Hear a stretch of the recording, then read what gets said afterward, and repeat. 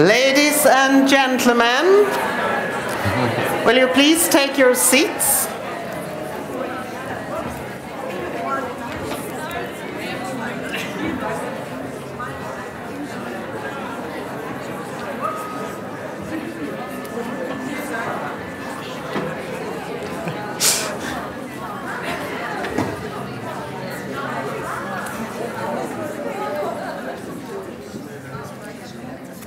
Dear winners, teachers, winners' families, special guests, and colleagues, welcome. Bienvenue. Willkommen. Dobrodošli. Välkommen. We are your hosts for the 12th Juvenes Translatores award ceremony. We would like to begin the ceremony by asking you to grab the headphones on your desk, like so. And to the left and right, you can see the channels with the languages. And look under your desk to find a box where you can select your language. And there's a pair of buttons to do that, and there's another pair to adjust the volume. You'll find all the official EU languages except Irish. From the translation side of the European Commission, we would like to thank our colleagues, the interpreters, for offering such a wide choice for this celebration of multilingualism. Now, let me introduce my dear co-host, Miha Žličar from Ljubljana in Slovenia.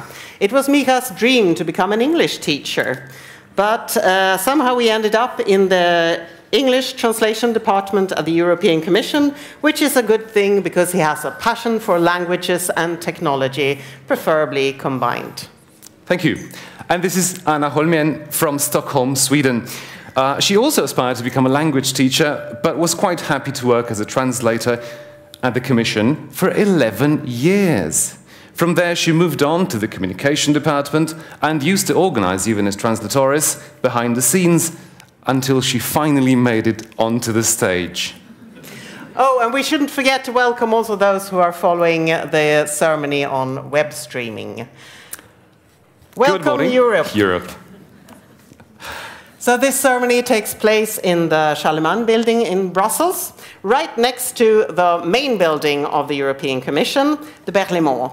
And the ceremony and the translation contest itself have been organized by the Directorate General for Translation since 2007. And when you entered the room, you saw some lovely photos from the schools when they were taking part in the contest back in November.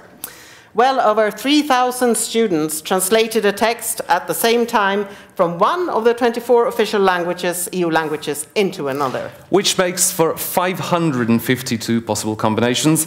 This year we've had 154, which is pretty impressive. Yeah. Portuguese into Dutch. Spanish into Bulgarian. Czech into Italian. We could go on, you know, but we haven't got the all day, so on to the next point. We have asked our winners to send us some footage from their home countries and got some great material back, which we would like to share with you. Enjoy the snapshots from across Europe. Hello, my name is Astrid and I'm the Danish winner of the translating contest. Hey guys, I'm Deborah. I'm Katalin from Finland. Hi guys, I'm Lola. My name is Kate Porker and I'm here in Dublin, Ireland. I'm Giulia, I'm from Italy. Hi everyone, I'm currently in Ljubljana. I live in a small village called Nazaré, which has a wonderful beach, as you can see.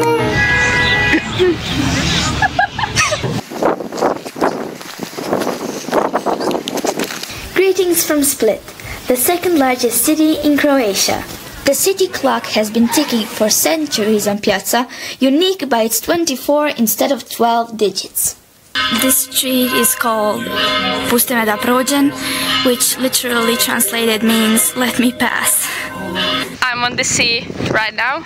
People usually come here to skate, like us, or fish. There are some people fishing, and I can show you the hole they make to fish. It's like a little hole. Trieste is a city on the Adriatic Sea, and it's cool because we have both. We have the sea and we have the mountains. In winter you have to be aware because it's a bit dangerous, because in Trieste here we have a strong, powerful wind called Bora. These trees right here turn the most beautiful pink in the late spring, so it's a very lovely place. Actually, my school is back there somewhere. This is my favorite place here in Budapest. It really never gets boring. The best time is in summer when they ban the cars from the bridge and people just come out here and sit on the bridge, have a picnic and have a good time. Right now I'm standing in front of the Danish Queen's Palace, which is right here in Fredensborg, which is my hometown. I think that this place is very cool and very unique because the royal family plays a very important role in Danish history, and the Danish monarchy is actually the oldest one in the entire world. Today I want to show you what Carnival in Germany looks like. Now for me personally, going to the parade is some sort of a tradition because I've been there almost every year ever since I can remember. As you might have heard, Cologne is often considered the center of Carnival in Germany, and we're quite a bit away from that here in the southwest of Germany. But nevertheless, we also know how to celebrate, and our carnival guilds always put in a lot of effort. This is Marling Park, which is a really big park close to where I live. There's loads to do and I really love spending time here.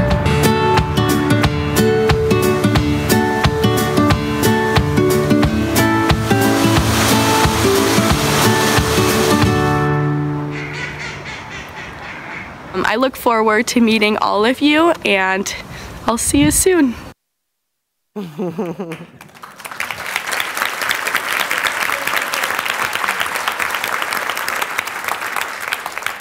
Thank you so much for sharing this with us. Astrid, Deborah, Katalin, Laura, Kate, Julia, Nika, Anna, and Dea. That made me feel homesick and eager to go on holiday in equal measure. And it's also rather captured the essence of what we celebrated last year, the European Year of Cultural Heritage. It's Europe with all its history, culture, diversity, and youth. I would like now to give the floor to our Director General. Ladies and gentlemen, please give a warm welcome to Mr. Rytis Martikonis.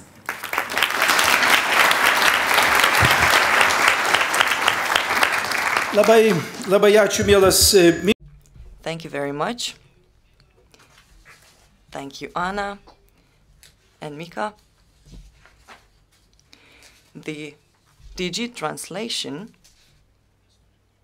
has an understanding, an idea that spring comes to Brussels when the city welcomes this competition, which is called Juvenes Translatores. And I must confess that there is nothing more pleasing to my eye in this important, one of the most important rooms of the European Commission, than seeing such a big crowd of people gathered here. I would like to begin by saying that there is nothing more pleasant than, on the occasion of this competition, to address you in my mother tongue. Today, we will hear a lot of beautiful things about languages, about the linguistic diversity, and about what is happening when we convey the message from one language to the other. But at the beginning, I would like to say that there is no language which is more important than your mother tongue. And you, who were participating in this competition, demonstrated it very well. And the fact that here in Brussels, in one of the most important institutions of the European Union, we are able to talk to each other in our mother tongues, this is a very important, even fundamental principle of the organization of the European Union. It does not only show our attitude towards national identity, not only our attitude towards culture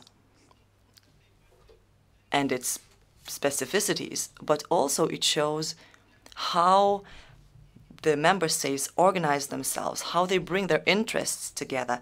And this is a very important achievement of the EU.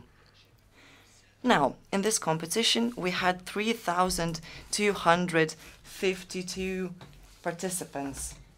And I think we have 3,252 winners, because everyone who decided to take part in the competition is already a winner. So we have over 3,000 participants, but this time 28 of you have been considered the best. And this is a very important achievement of yours.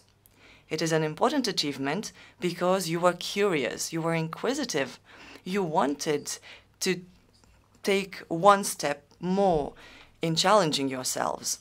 And I would like to congratulate you with that. You took this step in the right direction. And now you come from the furthest corners of the European Union.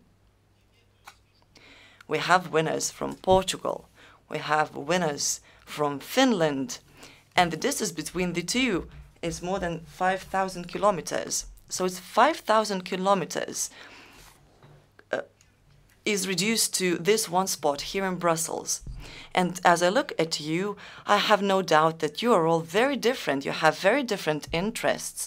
But once again, I can only rejoice about the fact that you share curiosity, creativity, a willingness to challenge yourselves. And I think that this is the characteristics that are most needed for Europe now. And Europe has always been special because of these characteristics. The success of Europe lies in its diversity, and you are a perfect example of this diversity. You are going to visit the Museum of Europe. This is one part of the program. You will visit that museum in the European Parliament. And I think that this is a very important possibility to take a look at history, but not get stuck in there. History never stops. And when you visit the museum, I think we all have to think about the present and also about the future, about what you are creating, about what you want Europe to be like. Without you and without us, Europe does not exist. The European institutions cannot function on their own. They cannot provide everything that your ideas and your contribution brings. Therefore, when you visit this Museum of History, you will see how varied our history was. And when you go there, think about what the future should be and what future you create.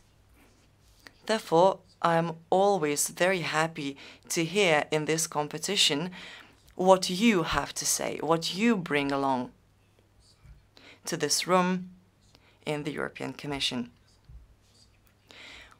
One thing will be very special this spring, and most of you are born more or less around 2001.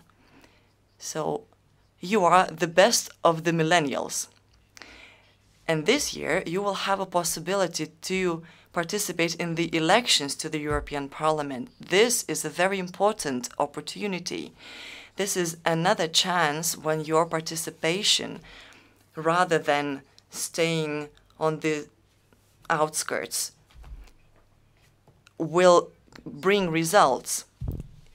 You can not only say what you want, but also give your contribution to that. So go and talk to your friends, go and talk to your family about this, and take part in the elections, because participation in the European politics is a very important possibility for you. And almost every Thursday, we see your peers who march here. They want to express their views towards climate and towards the future that they want to have. This is also an example of being active. Your participation and presence in here is not only important to you, but also to a big group of linguists that work at the European institutions. And I am very happy to say that here we have colleagues not only from DG Translation.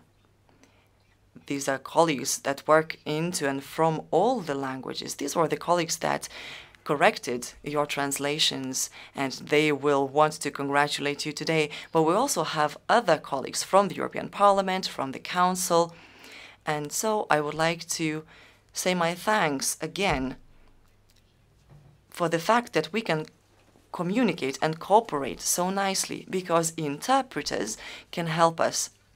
And my colleague, the Florica Finhern, the director of the DG Interpreting, she's also here. And now you are on the second floor, and on the first floor in this building we have another conference taking place.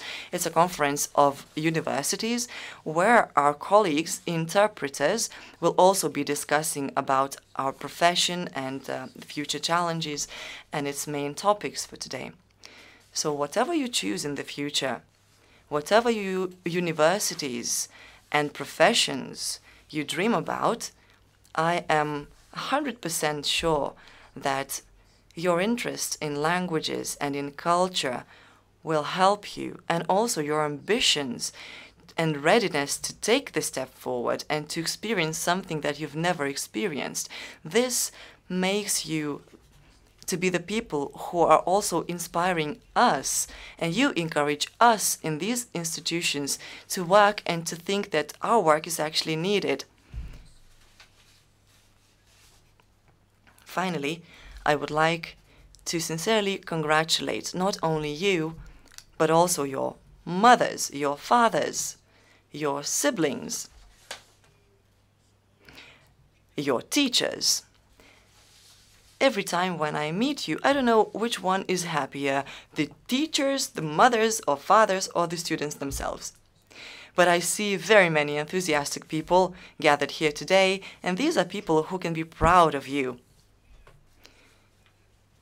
They can be proud of you who have achieved something very important. You took a step in the direction of experiencing something new.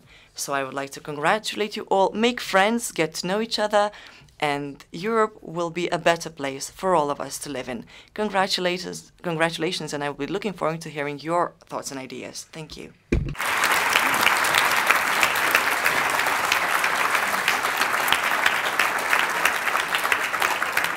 Thank you, Mr. Matikonis. Your speech made me think of a slogan we often use in Directorate General for Translation: languages take you further. To Brussels and beyond, eh? Mm-hmm. We have a tradition to invite some of our winners to give a speech at the ceremony. The first one today is by Ana Silva from Portugal, and as befits the occasion, she will be addressing us all in her native Portuguese. A big hand for Ana.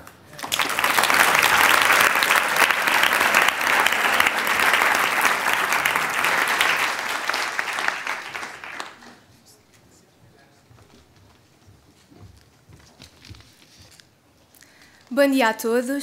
Good morning, everyone. First and foremost, I'd like to express my heartfelt congratulations and thanks to my family and teacher who made such a big contribution so I could share this experience today with so many extremely talented young people whom I would also like to congratulate. I'd also like to congratulate everyone involved in this major event in whatever form, because this is something which will undoubtedly mark our lives. Now, I've been fascinated by languages since I was a child, but it was only this year that I was able to accept this challenge of translating into my own language. And I appreciated just how gratifying such an experience could be. As a European citizen about to come of age, and therefore able to participate actively in the world of politics, I am bound to be concerned about what Europe will become. In an ideal world, I imagine a Europe where political corruption is not a reality, where poverty is just a word which we can look up in the dictionary.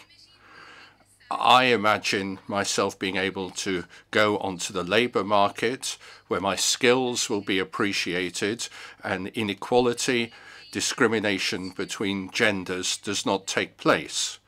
My aspiration is for a tolerant society which totally rejects racism and xenophobia and accepts every individual irrespective of their differences. So we as young Europeans must make ourselves heard and show our ability to innovate and have a positive influence on today's and future societies. I believe the European Union has a very important role in promoting the right of every individual to speak and write in their own language. As we know from the so well-known quotation by Umberto Eco, translation is the language of Europe. It's true, translation and interpretation are so important insofar as they maintain linguistic diversity and the particular specificities of a region or a country. Furthermore, by learning new languages, citizens can communicate directly with one another in a European Union which is broader and more diverse with every day that passes, hence its slogan, United in Diversity. But let us, above all, try and achieve what we represent. I'm lucky to be able to do a sport I like, artistic gymnastics, and it's possible for me to do that, but also take part in projects such as Erasmus+, which promote my passion for languages. The only way in which we can feel that we have achieved our potential is by doing what we love to do. And that is the message which I would like to convey to you here today. Thank you all very much for listening so closely to me.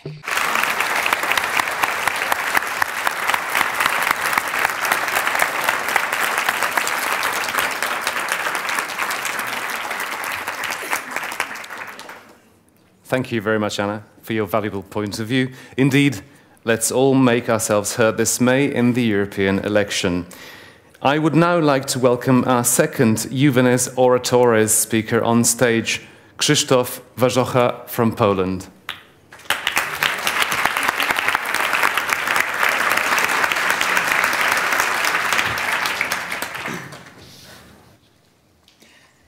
Jestem zaszczycony.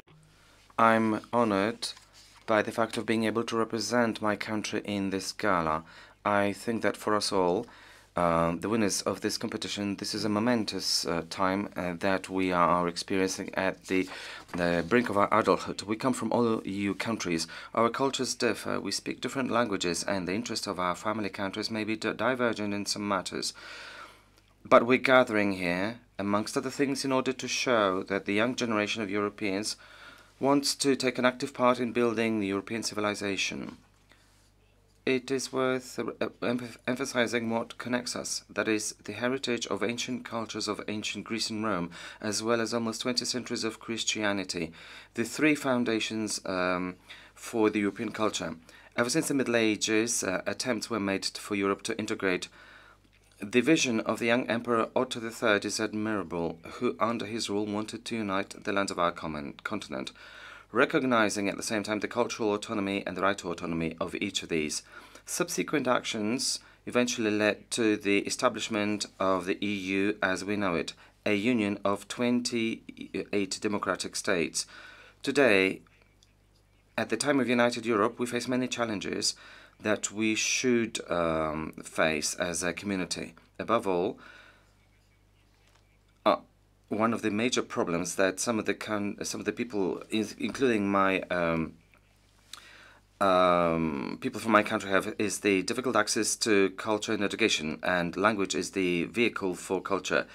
How we and our peers may actually contribute to the building of the Europe of future. First of all, we should take care of our own education and try and become informed participants of the political, cultural and social life.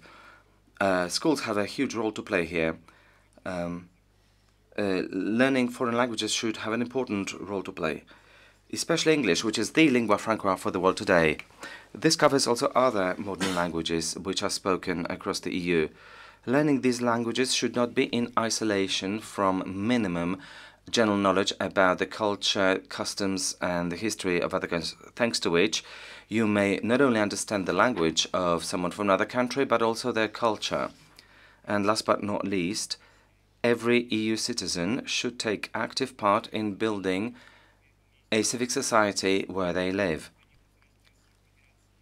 As a result of increasing migrations and severing generational links, people feel less and less attached to their little homelands, which is not a positive given the objective of creating an informed civic society.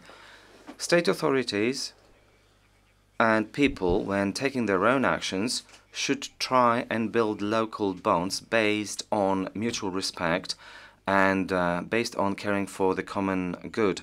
I hope that we are all aware of the importance of the mission of building a informed and responsible society which would also respect the autonomy and rights of each of the countries.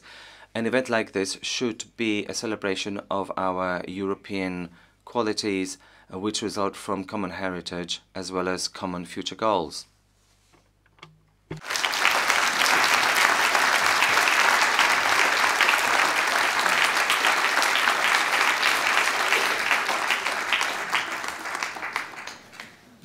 Thank you.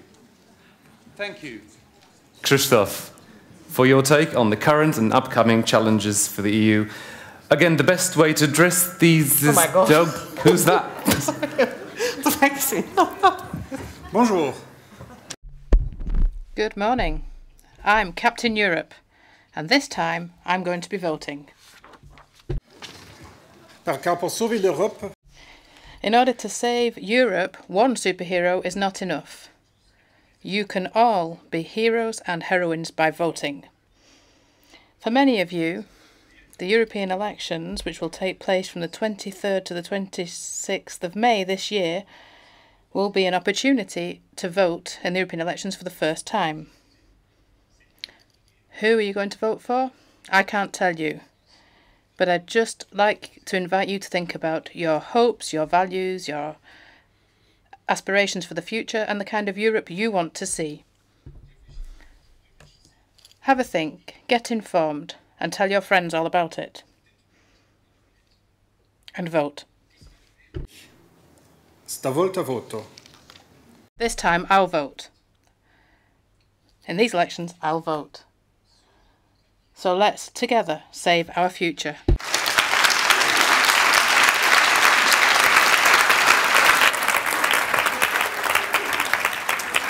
Captain Europe.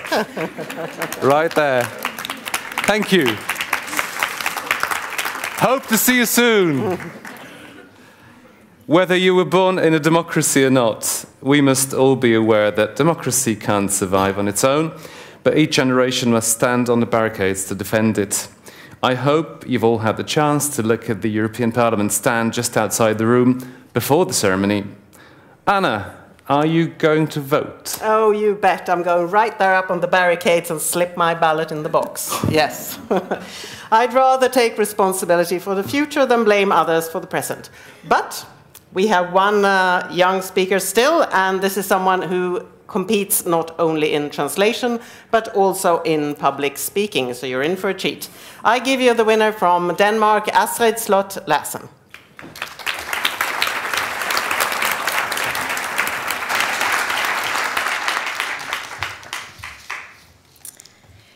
Kære alle. Good morning, everyone, and thank you very much for giving me the opportunity of saying a few words today. It's a real honour for me to speak to so many talented winners from without Europe. I'd like to begin with something I know we all share, our passion for learning languages. Learning a new language is not simple, and that's why it's so important that today we are gathered here as people able to communicate in foreign languages. I think we can all be unbelievably proud of our performances because we've taken a lot of time doing something which is certainly not a stroll in the park.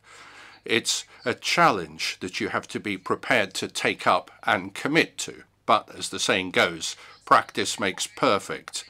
Now, I was lucky enough to experience myself what this involves. This involved an exchange with the United States, where I met many Americans of my age. And it was great to see how I grew with this challenge, using language as a key for getting to know American culture. At the end of the day, language gives you the key to a country's culture. If you understand the language, it's easier to understand culture, people, and the way in which language is an essential part of their daily lives. And of course, what's so fascinating is that there are so many things that you can't just translate.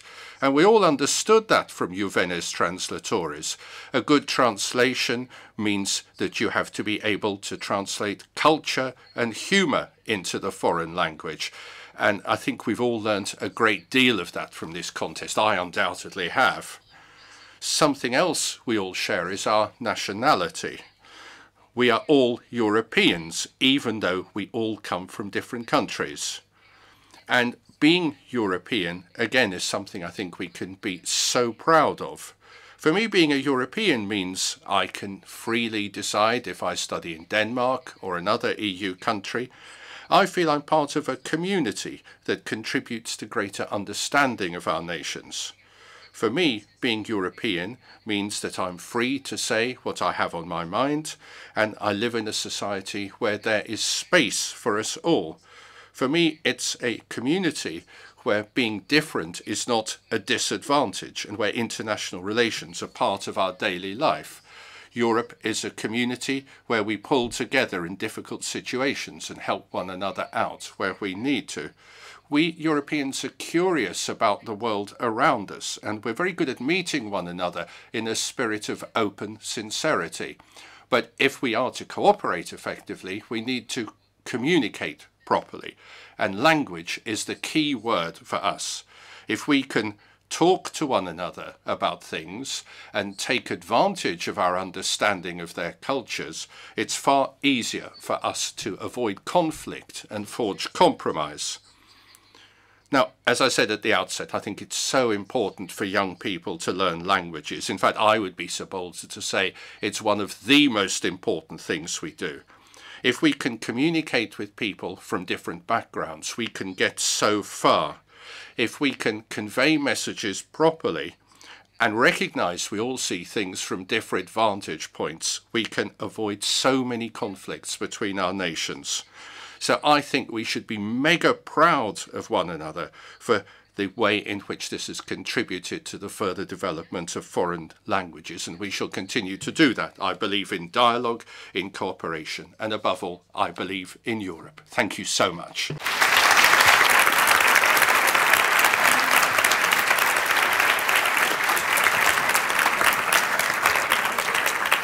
Thank you so much, Astrid. Now, Mika, I particularly appreciated how all three speakers focused on European values and the importance of languages in that aspect ahead of the European elections. But not many people know that the EU values are in fact listed in the Treaty on European Union, Article 2, which is binding on all EU countries. True, we should remind about that more often. So what are the values, Mika? Our union is founded on the values of respect for human dignity, freedom, democracy, equality, the rule of law, and respect for human rights, including the rights of persons belonging to minorities. Thank you, Mika. If I'd learned one thing by heart from the treaty, it would be that part. So we have another speech coming up, this time from a representative of one of the most important professions there are, teachers. Let me welcome Bernice Fenn Kieran on stage. Yes.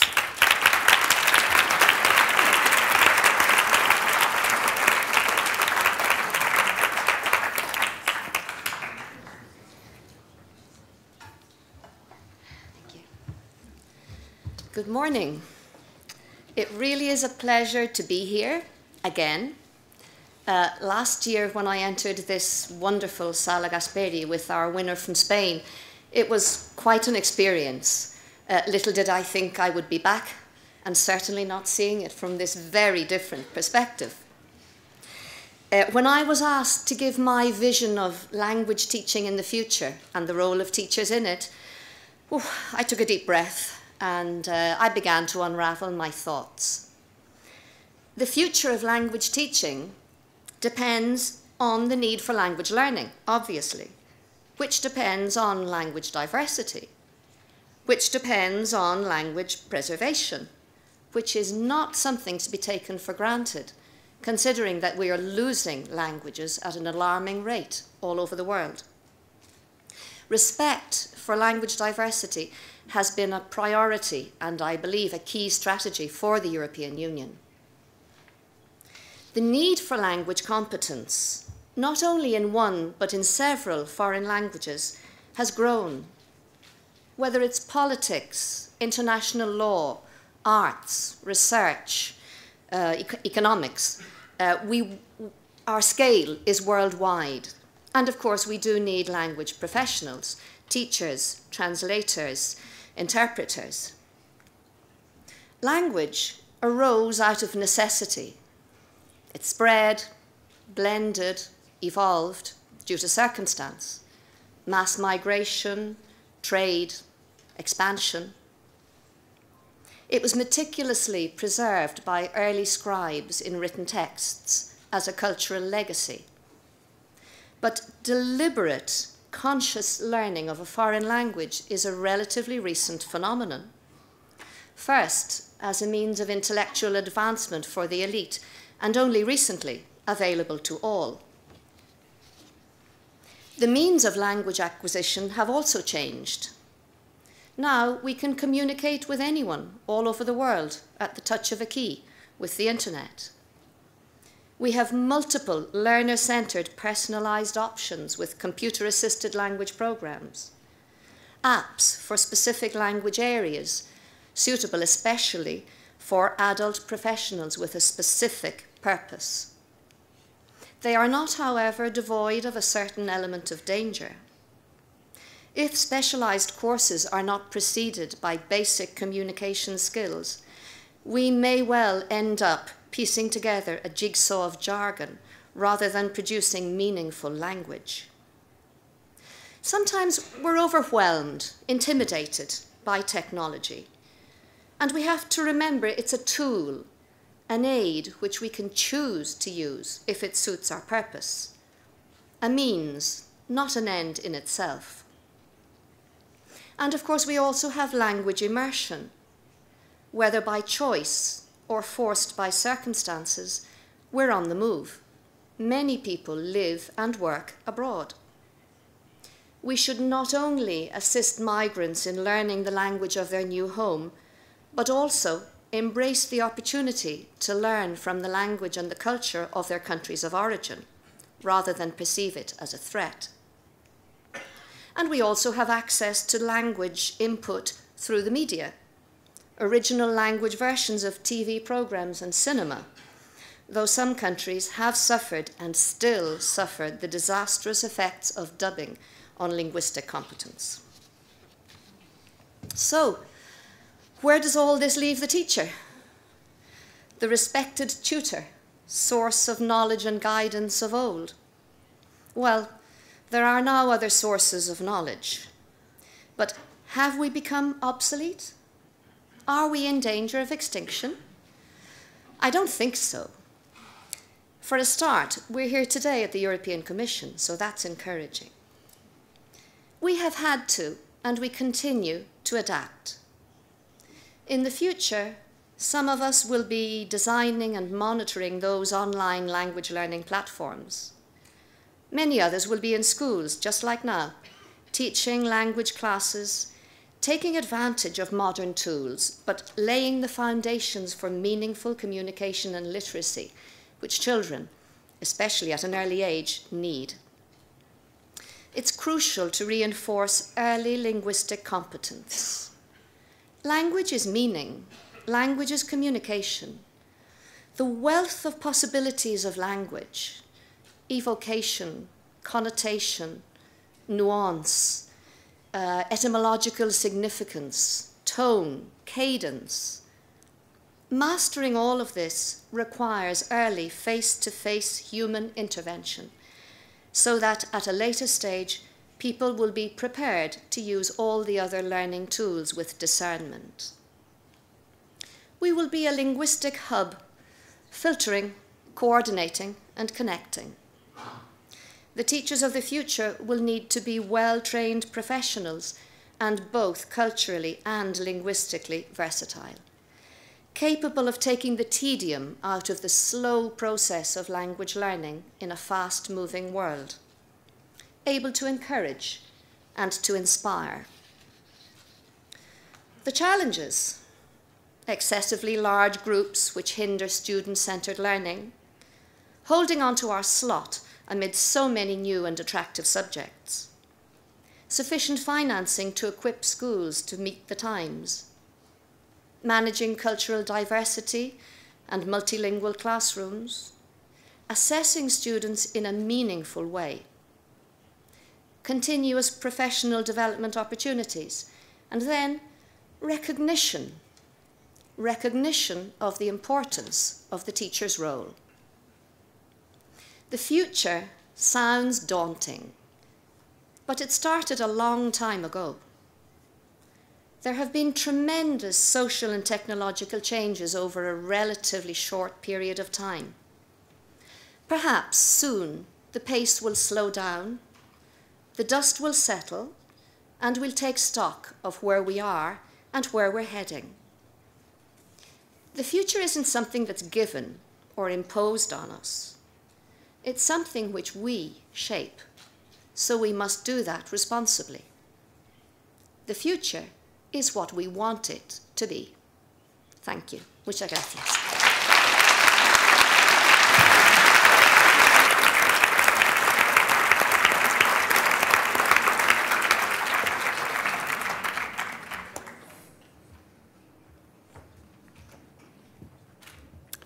Thank you, Denise. We're so thankful to all the teachers for the huge effort you've invested in the future of Europe. I think it's time to mention students who are not with us here today, but who have received special mentions for their translations. 240 students in all, or 7% of all the participants, wrote translations that were very close to the winning ones. Sometimes only a single choice of a word made the difference. And luckily we could organize a few ceremonies for them as well. For example, the 9 Polish students who received special mentions were actually invited to the European Commission representation in Warsaw for a translation workshop. And I have to mention the Estonian student who received a special mention for his translation from French. He has studied French for 2 years and on his own with online apps. Sorry, come again? Yes. Beats you, doesn't it? He was also invited to the Commission representation in Tallinn, and similar events are organized in Slovakia, the United Kingdom, and Hungary. Congratulations to all students with special mentions, and keep those special mentions in your CVs for the future. So.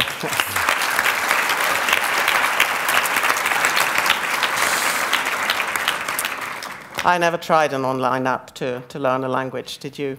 I wouldn't dare. No. No, I would think no.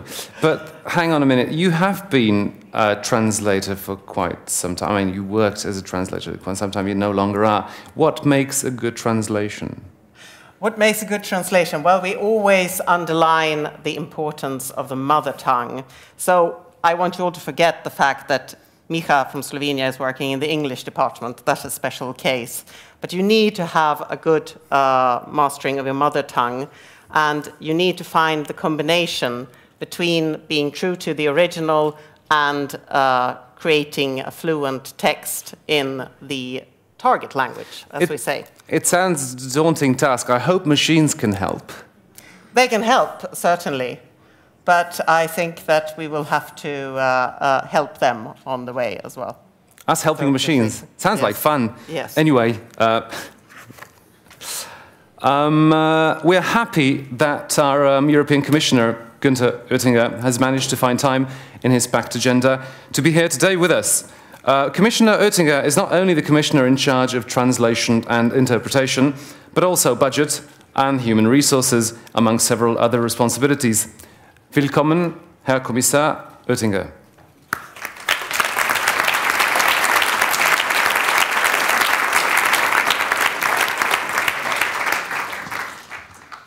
Lieber Herr Generaldirektor, Director General, dear young translators, ladies and gentlemen from all 28 member states who have taken part in the 12th edition of our competition. I'm very happy to see you all here, that your teachers are with you, or your parents, or your friends, that from the member states we have representatives of ministries of education or representatives of embassies here in Brussels. So I would basically welcome all of you who appreciate the importance of quality translation and interpretation as we understand it here. In the Tower of Babel, things went wrong. There was linguistic diversity, people from all over the world, but no communication. Now, the European Commission has 24 language combinations and innumerable dialects, because the diversity of Europe is part of Europe's cultural heritage. Now, you, of course, are the young generation in our European Union, 18 years old, perhaps able to vote in the European elections for the first time, so you are more and more decisive what the direction of travel will be for Europe. Now, if you look to the future, you have to know where you come from. If I think of what our founding fathers have done, if I think of our history in the past and everything that has led to today's Europe, that gives us foundations on which we can build.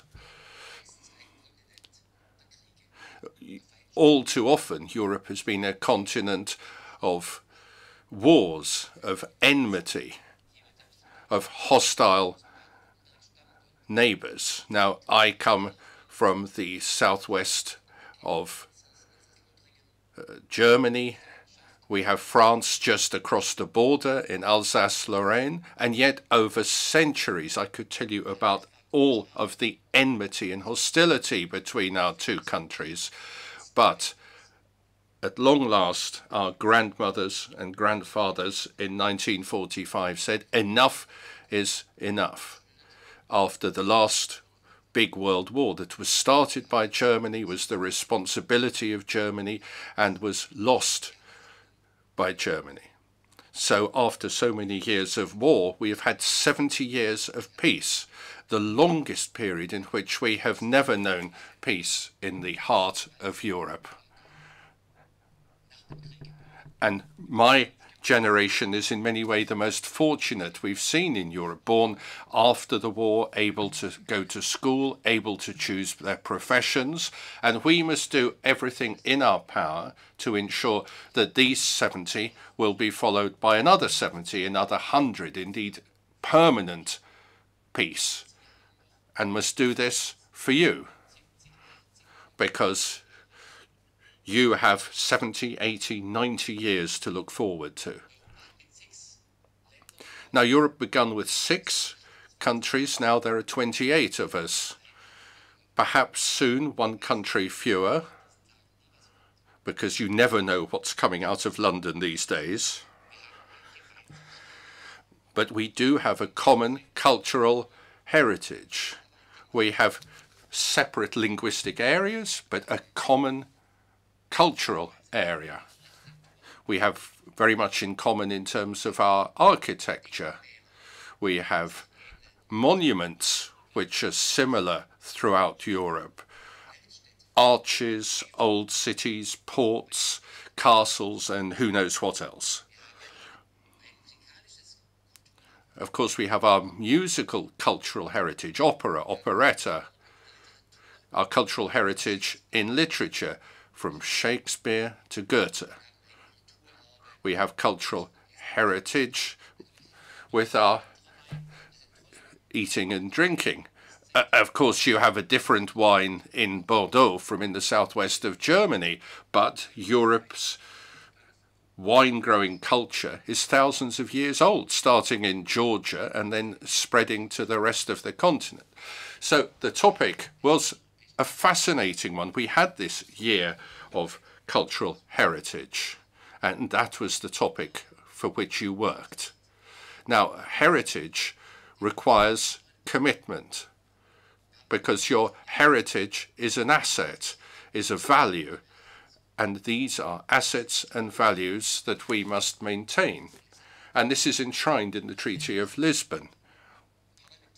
For example, parliamentary democracy, not dictatorship, not autocracy, the social market economy, not a planned economy, and not capitalism, the state rule of law, independent courts, separation of powers, rule of law, as I say, all very important, freedom of expression, freedom of press, a freedom to think what you wish, freedom of religion, and no censorship, no controlled press, no state religion. Rather, what we have is freedom and freedom of movement. Now, these values have been important for us and I believe must be maintained.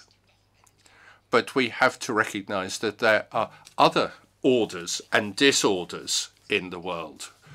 Wars of religion, terrorism, Islamism, ISIS, dictatorship, displaced persons, rape, and other systems which give preference to autocrats in Ankara, in Moscow, and also in the White House. We see autocrats 24/7.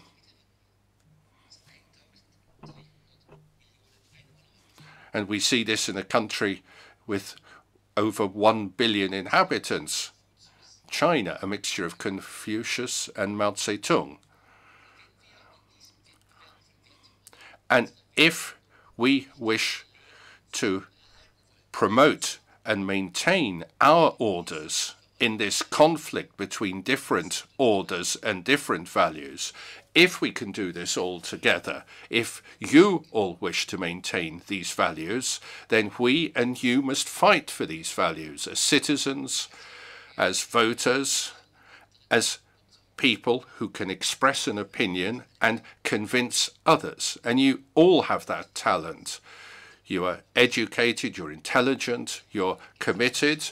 In your work, you have demonstrated that you do more than just what is required by your duty. And I have to say, I envy you because you have great futures to look forward to. But it must be a European future.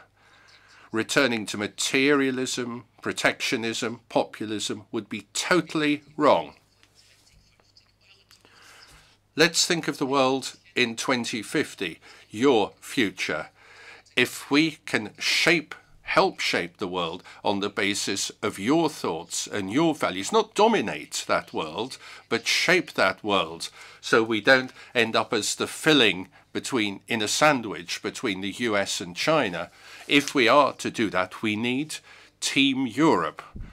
We need the union that is Europe.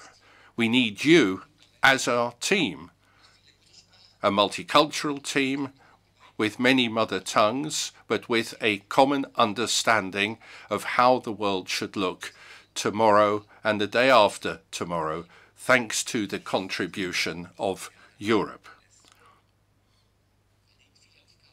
Now, many challenges await us, but you have all skills and talents to achieve that. So I wish you all the very best for your professional and your personal futures. And my thought is develop contacts with the other contestants from the 27 other member states. Keep in touch, visit one another, message one another. If we can create a network of 28 groups of people, that will be a network for Europe as a whole.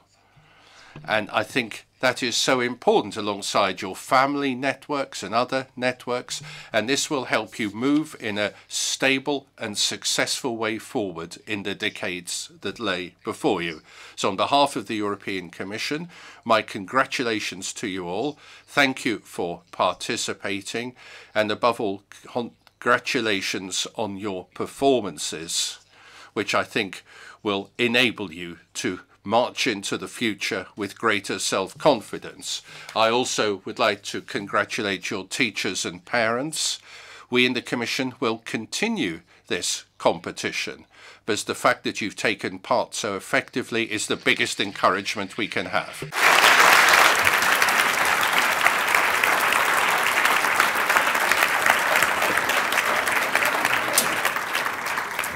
Danke, Herr Oettingen, für die Ermutigung. Well, thank you for that encouragement for fighting for our common Europe. Time for the main item of today's award ceremony. The 2018 Juvenes Translatores winners will receive their awards.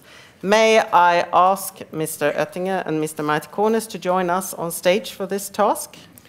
Official photos will be taken with the group photo at the end, and we will share them with you afterwards.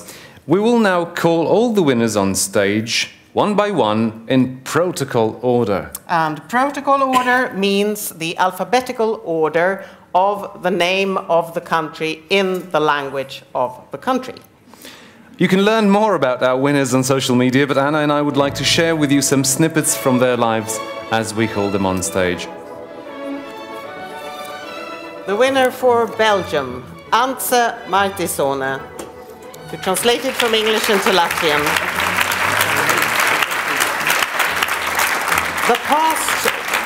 The past meets the present in Antse's presentation, which she did online, as she mentioned online apps as a great source for language learning, but also expresses her gratitude for having had the chance to learn Latin at school and learn to appreciate the ancient Roman culture.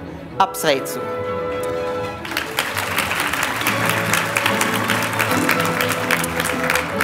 Bulgaria, Ioana Georgieva.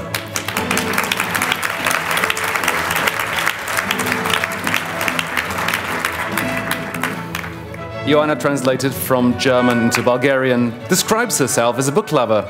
She says she hasn't stopped reading since she turned 5. It's a good thing she took a break to win the competition. She's passionate about the environment, but eager to make a career in languages or history in studying German, English, and would like to add Finnish, Spanish, and Danish to the mix. Čestito!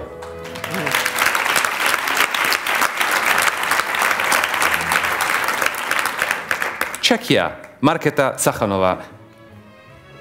You can go on, Martin. Markéta, translated from English into Czech, speaks English and Spanish and has decided to give Juvenes Translatores a go to see if she would be up to the challenge. But she also did it to get the epic blue t-shirt with all the words in different languages all over it. What else to say? Achievement unlocked. Gratuluj! And now the winner for Denmark, Astrid Slot Larsen, who translated from English into Danish.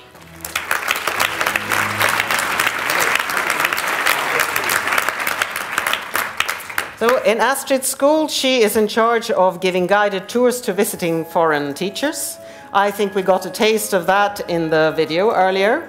I also appreciated that Astrid underlined in her speech that learning languages is hard. And indeed, all the winners here today should be proud. Till lycka!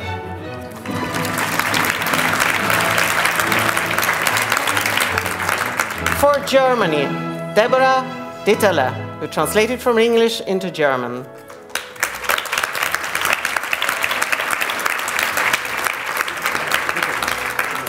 Deborah also does Latin at school as Antse and is fascinated by ancient Rome.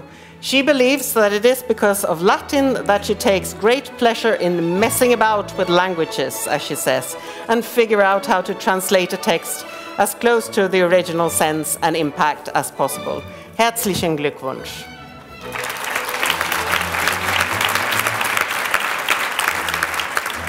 And for Estonia, Liisa Maria Komisarov, who translated from English into Estonian.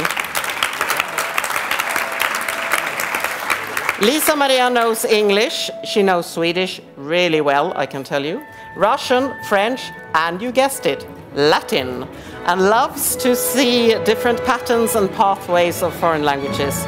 On her wish list for the future, we find Hungarian, Japanese, and Hebrew. Palju õnne.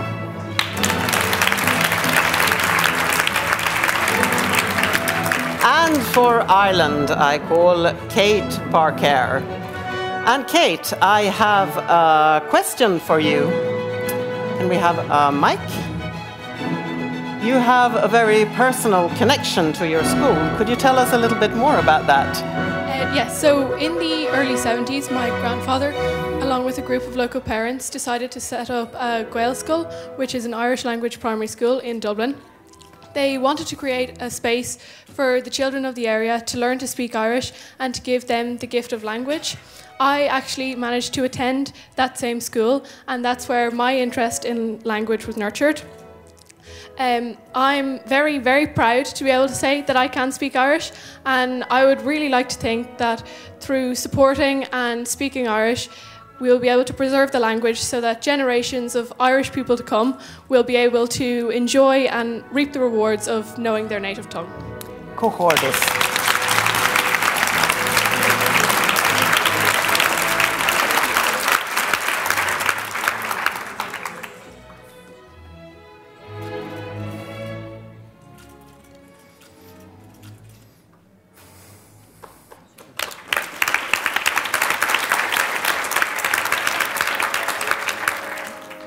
For Greece, we have Elisaweta Gary-Dibalska, who translated from Polish into Greek.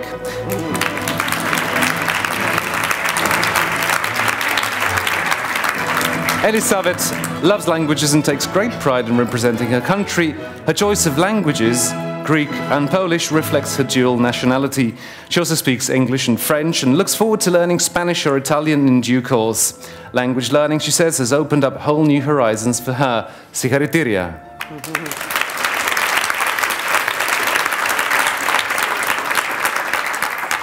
From Spain, we have Sara Picos Gomez, who translated from English into Spanish.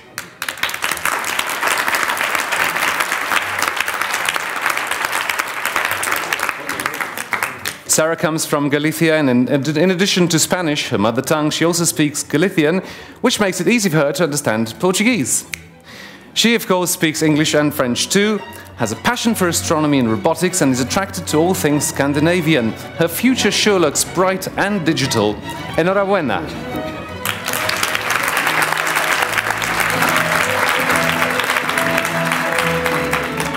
From France, I would like to welcome Léa Marissal, who translated from Spanish into French.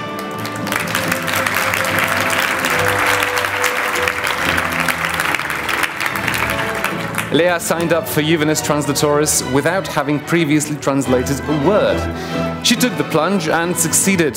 She speaks French, Spanish and English, and also some sign language. She's convinced languages will continue to play an important role in her life. Félicitations!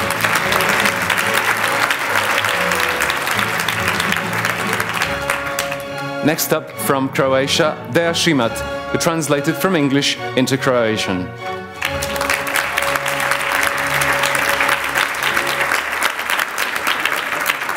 Deja, who comes from the ancient town of Trogir and wants to pursue a career in tourism, decided to take part in the competition out of curiosity. She speaks English and Italian equally well, and at first wasn't quite sure which one to choose for the competition. It turns out that she's made the right decisions. Čestitke.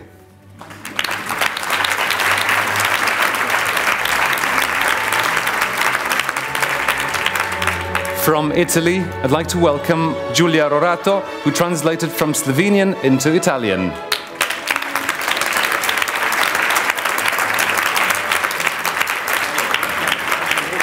Julia comes from a town near Trieste, close to the Slovenian border, and her parents thought it would be a good idea if she learned the language of her neighbours. So she did. And whilst at it, she's picked up English, German and Russian on the way. Growing up in a fantastic melting pot there is Trieste, she has come to appreciate firsthand the power of languages to connect people. Complimenti.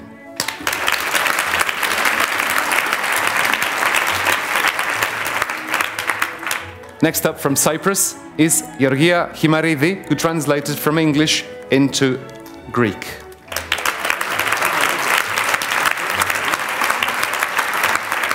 Georgia has been a family interpreter since she was a child, helping her younger sister get along in Greek in a household where English, Greek and Portuguese are spoken on a daily basis. Her favorite word is catharsis in Greek, which sort of means relief from strong emotions. Interesting that mine is kathreftis, which is similar, but it means a mirror. So, Sichariteria.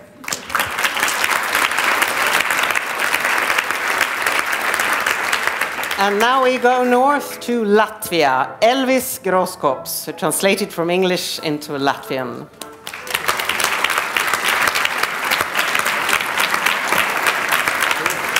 I would like to share with you one of Elvis' childhood memories. He vividly remembers lying on the bed reading a simple English-Latvian dictionary with brightly colored pictures next to the words. He was captivated and has been learning English since then. Apsveitsi.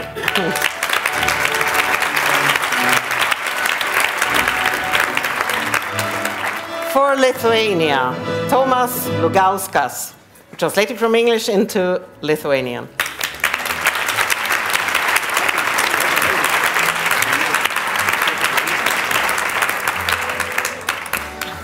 Thomas always thought that he was better in sciences and IT than languages, so he was very surprised to win a translation contest. So if you are better in sciences and IT than in languages, you must be very good. Sveikinu.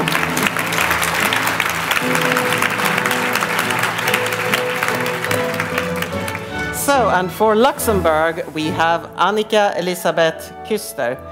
And, yes.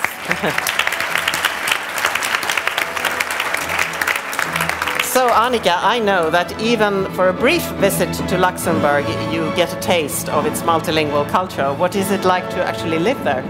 Well, in Luxembourg, the question that is usually asked on a daily basis is, wat schwätzt me hout? What language shall we speak today? In a country where approximately 48% of the population consists of foreigners, well, you have to be able to switch between languages a lot. And, well, it's very interesting to not only translate between what is said, but also between the cultures that are connected to languages and to read between the lines. Herzlichen Glückwunsch.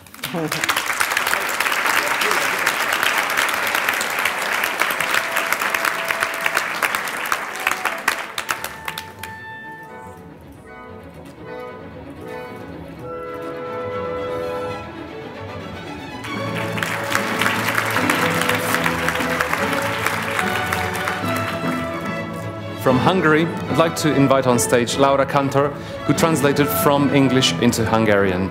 And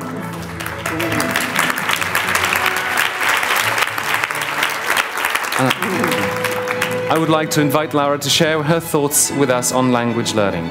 Yeah, I just want to say how grateful I am that I had an opportunity to learn languages, and I just wanted to say that it's very important that we learn languages, and because it connects with each other, and if we can understand each other, the languages connect with each other and not separate us.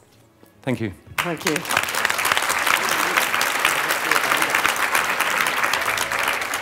Laura loves her mother tongue, Hungarian, but admits we might not be too far off calling it difficult, as it's sometimes too complex even for Hungarians themselves, as she puts it.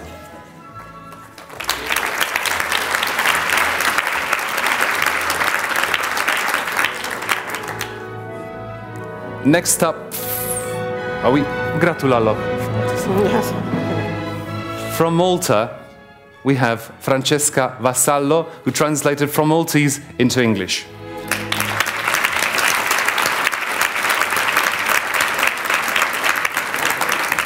Francesca comes from a bilingual country where Maltese and English are spoken, and she gave Juvenes Translatores a go because she wanted to see what translating for the EU feels like. I've never done a Juvenes competition, but I can tell you firsthand that translating at the Directorate General for Translation is the best translation job in the world, bar none. Auguri!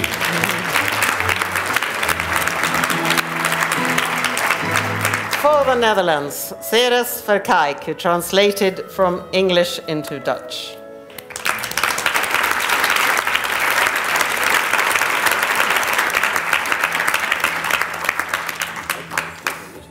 When Ceres is not in school following a bilingual English-Dutch education program, she has her own business and works as a freelance content creator. She writes articles, web texts or translations and hopes to study creative business next year. Gefeliciteerd.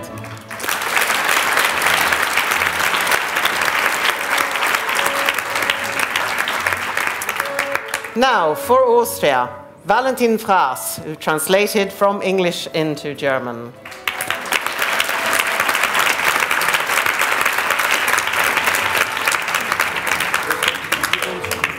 Valentin is a great fan of classical films and directors like Pasolini, Bartolucci, Kubrick, Haneke and Tarkovsky, which is why he has started learning Italian. What he likes most about his native Austria is the strong cultural tradition of cabaret, satire and humor. Herzlichen Glückwunsch!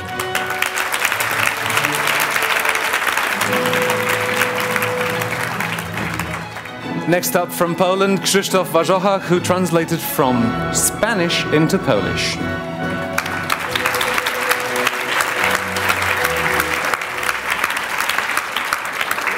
Krzysztof, whom his teacher describes as a boy of many talents, is doing his studies in Polish and Spanish, bilingual program. He also speaks English, is learning Italian, believes that speaking several languages is not only useful for travel, but in your daily life as well. Gratulacje!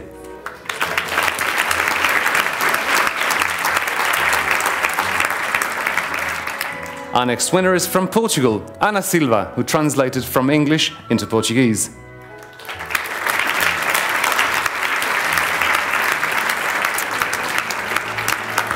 Ana comes from a surfing paradise in Portugal called Nazaré. She's an avid sports lover who loves learning languages and eating chocolate. I'd sign up for that any day. The win comes to her as a big surprise, and she's really been looking forward to meeting people from across Europe here in Brussels. Parabéns.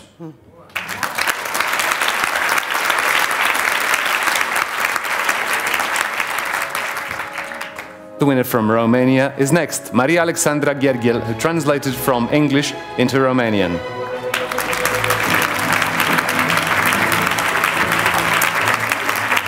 Maria Alexandra has always enjoyed learning new languages, speaks German in addition to English and her native Romanian, and she recently took up learning Japanese.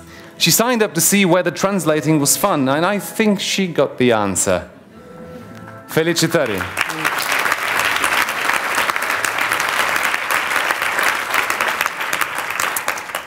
Next is the winner from Slovenia, Nika Kobetic, who translated from English into Slovenian and would like to share with us some of her views.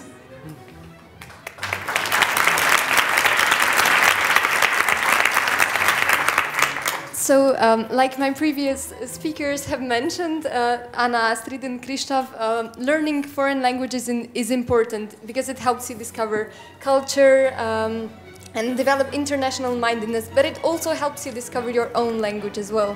And what I find special about this particular competition is that you get to, is that not only does it promote learning foreign languages, but also being eloquent in your own language. So, like Nelson Mandela once said, when you speak to a man in a language he understands, that goes to his head. But when you speak to a man in his own language, that goes to his heart. Hvala.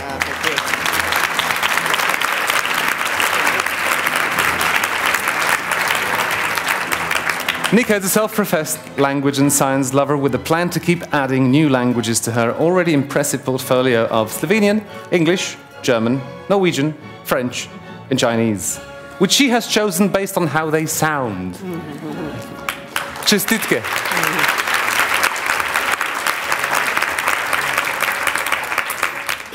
For Slovakia, Sofia Gregorova, who translated from German into Slovak.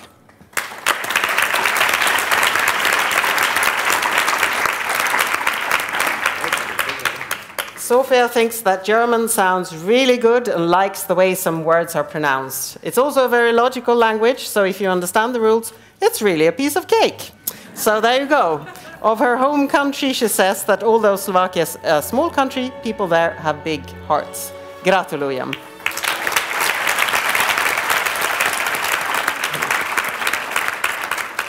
For Finland, Katalin Baran, who translated from Hungarian into Finnish.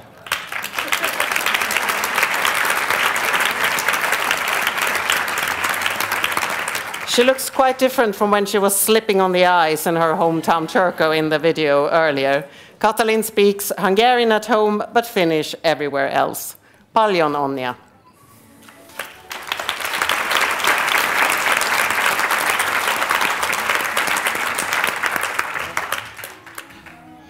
And now we go to Sweden. King Fägersten, who translated from English into Swedish.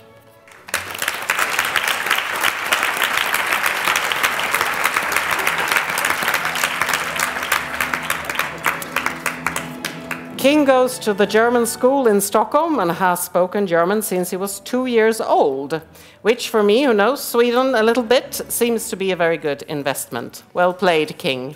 Grattis.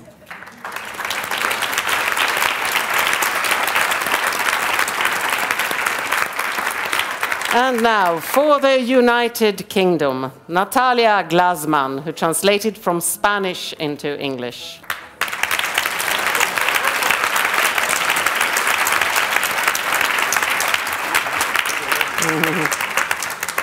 Natalia speaks Russian at home, but Spanish has a special place in her heart.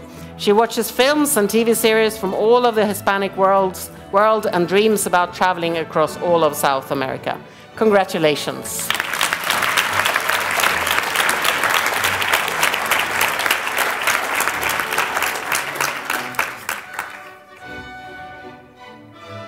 It's almost time to close the ceremony and go for lunch just outside the room. But first, a big hand from all of us and a heartfelt thank you from Anna and myself to the interpreters. Incredible, isn't it? Thank you.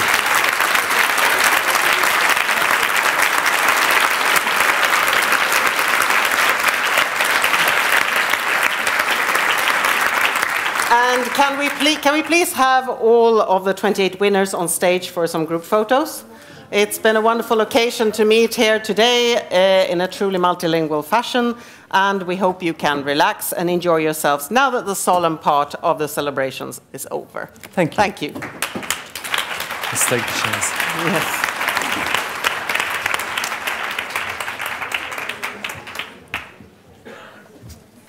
I've forgotten about music.